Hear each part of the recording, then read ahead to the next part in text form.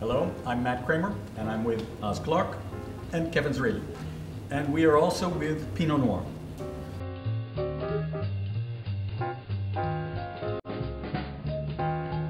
I think Pinot Noir is becoming to be made in many parts of the world. People are beginning to say, hey, this idea, it's so difficult, we're tired of it. It's an old Burgundian sort of hand-me-down old wives' tale to try and protect Burgundy. And many more places in the world are now doing, people like Argentina, people like Chile, but people like New Zealand are really having a go at it. They've got 6 or 7 areas in New Zealand that are demonstrably different from each other. And you look at Burgundy and say, well, I know you've got 6 or 7 villages, they're sort of a mile apart from each other.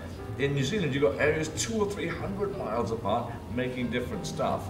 I think the Pinot Noir is, it's beginning to lose the idea that it's too precious and too difficult. I think that's it's spreading around the world. I wasn't going to go to New Zealand for Sauvignon Blanc.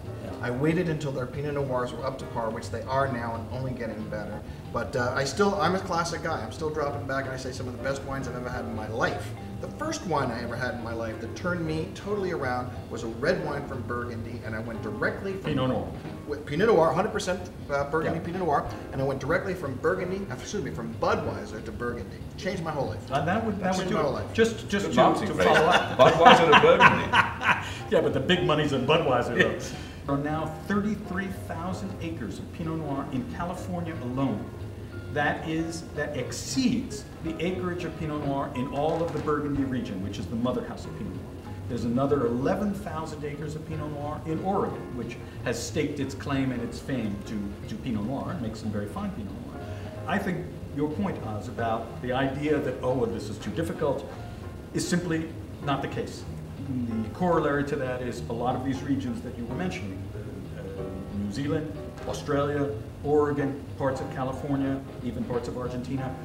It is because new, cooler zones than the traditional zones, traditional meaning what was grown 25 or 50 years ago, people are moving to cooler zones, and Pinot Noir is a grape variety that is essentially a cool climate grape. You're absolutely right. It's not as rare as it was, or as we were told it had to be. And people are no longer trying to make it taste like Burgundy.